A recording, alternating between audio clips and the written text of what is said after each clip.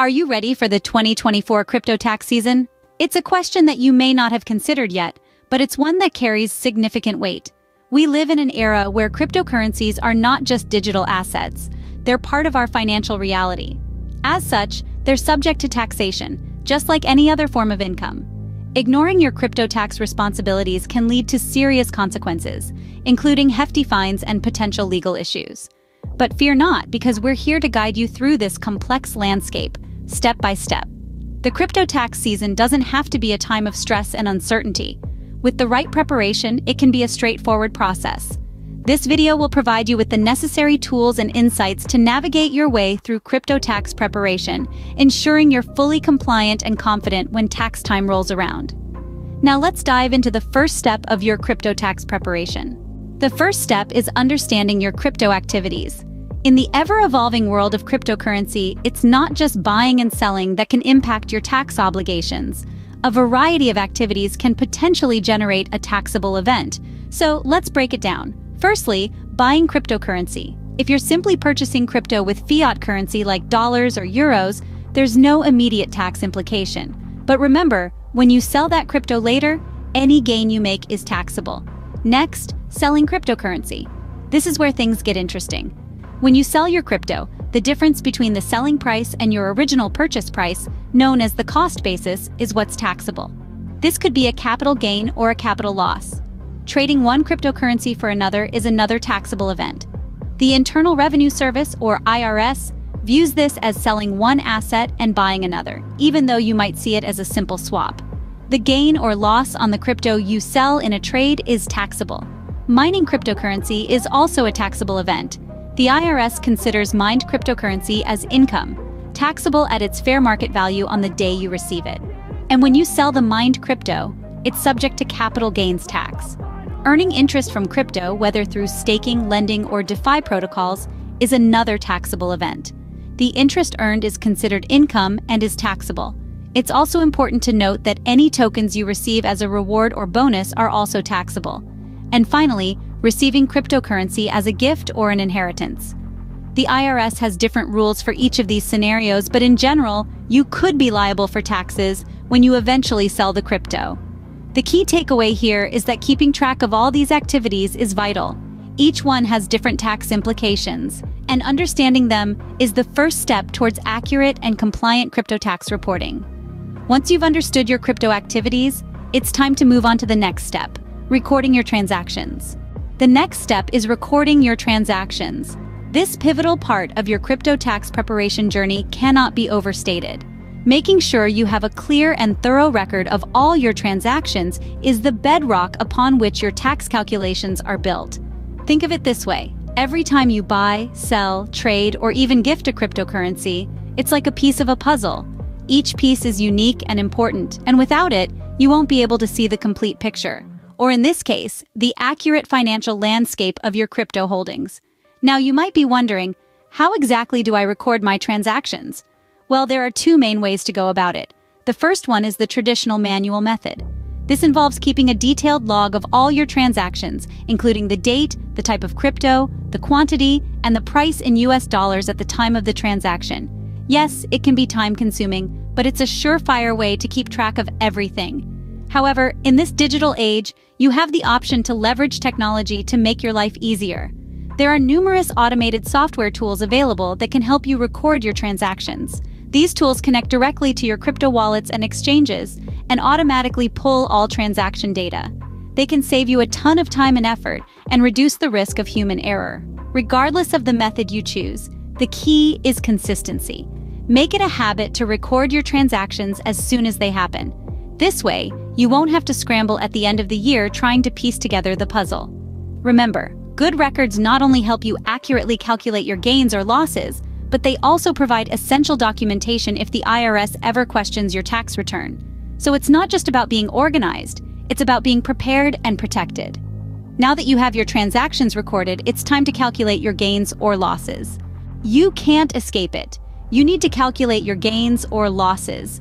This is a vital part of your crypto tax preparation, and it's not as daunting as it may sound. When we talk about gains and losses in the world of cryptocurrency, we're essentially referring to the difference between what you paid for your crypto known as the cost basis, and what you sold it for. Let's say you bought one Bitcoin for $1,000. This is your cost basis. If you later sell that Bitcoin for $2,000, you've made a gain of $1,000. Conversely, if you sell it for only $500, you've incurred a loss of $500. This is the basic principle of calculating gains and losses. Now, it's important to note that the tax implications of these gains and losses depend on how long you held on to your crypto. The distinction here is between short-term and long-term gains or losses. Short-term gains or losses come from selling crypto that you've held for less than a year. These are taxed at your regular income tax rate. On the other hand, long-term gains or losses are from selling crypto that you've held for more than a year. These are taxed at a lower rate, generally ranging from 0 to 20%, depending on your income bracket. This is why some investors choose to hold on to their crypto for at least a year before selling. One more thing to keep in mind is that you can offset your gains with your losses. This is called netting. For example, if you made $2,000 in gains but also had $1,000 in losses, you would only need to pay taxes on the net gain of $1,000. Calculating your gains and losses is a crucial step in your crypto tax preparation. It's the key to understanding how much you owe in taxes, or in some cases, how much you can deduct. With your gains and losses calculated, the next step is to understand how to report these on your tax return. Reporting crypto on your tax return is a crucial step. As we navigate the new frontier of cryptocurrency, it's essential we understand how to report our crypto transactions properly. So let's break it down. Firstly, you need to know which tax forms to use. The Internal Revenue Service, or IRS, has made it clear that digital currencies are treated as property for tax purposes. This means you'll be using Form 8949 and Schedule D. Form 8949 is where you detail each of your crypto transactions. And don't worry, you're not alone in this. Every time you bought, sold, traded, or mined crypto, it goes on this form. Once you've filled out Form 8949, you'll transfer the information over to Schedule D. This is where you'll calculate your total capital gains or losses. Now, you might be thinking, what if I just held on to my crypto? I didn't sell or trade anything. Well, in that case, you won't have any capital gains or losses to report for those holdings. But remember, if you've received any crypto as income, perhaps through mining or as payment for goods or services, that needs to be reported on Schedule 1 under Additional Income. And here's a little pro tip. Keep meticulous records. The IRS requires a detailed record of every single transaction. This includes the date you acquired the crypto, the date you sold or traded it, your cost basis, and your gain or loss. Trust me, detailed records will make your life so much easier come tax season. We also have to touch on the topic of forks and airdrops. If you've received new crypto through a hard fork or an airdrop, that's considered taxable income too. You'll need to report the fair market value of the new crypto as of the date you gained control over it. Now that you know how to report your crypto activities, let's talk about how to pay your crypto tax. Paying your crypto tax is the final step. It's the moment you've been working towards, ensuring all your ducks are in a row, and you're ready to fulfill your fiscal responsibilities. But how exactly do you go about it? There are multiple ways to pay your crypto taxes, and the best method depends on your personal circumstances and preferences. The most traditional method is through a bank transfer. This involves directly transferring funds from your bank account to the tax authority. It's straightforward, secure, and typically doesn't involve any additional fees. Another popular method is using a credit card. While this method might incur some processing fees, it's a handy option if you want to spread the cost over a period of time. Remember though, interest rates can add up, so be sure to factor this into your calculations. But what if you're a true crypto enthusiast and you'd like to pay your taxes in the same way that you earn your income? Some jurisdictions are beginning to accept tax payments in cryptocurrency. This is a rapidly evolving area, so it's essential to check with your local tax authority to see if this option is available to you. Now, let's talk about penalties. If you miss the deadline for paying your crypto tax, you could face a late payment penalty. The exact amount varies, but it can be a percentage of the tax owed and can increase the longer the payment is overdue. To avoid the stress and potential financial hit of late penalties, it's crucial to stay organized, keep track of key dates, and ensure you have the necessary funds available when the payment is due. And there you have it, a step-by-step guide to preparing for the 2024 crypto tax season.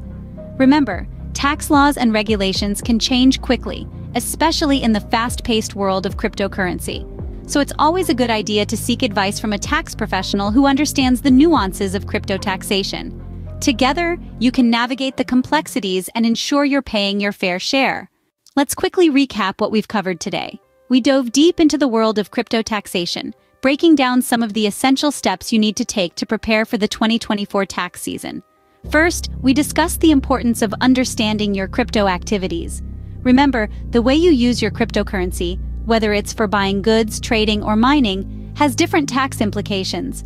It's crucial to know the nature of your activities to accurately report your taxes.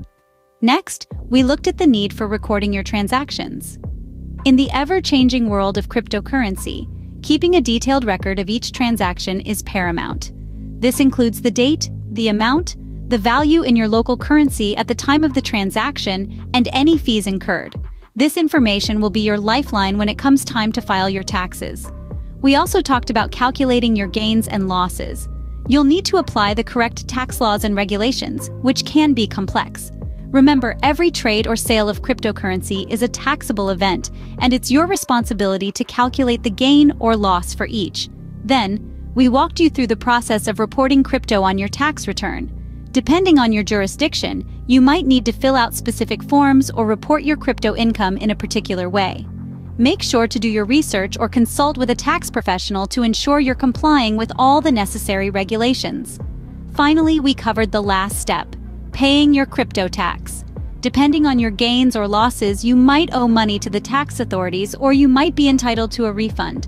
Either way, it's crucial to understand your obligations and to pay any taxes due promptly.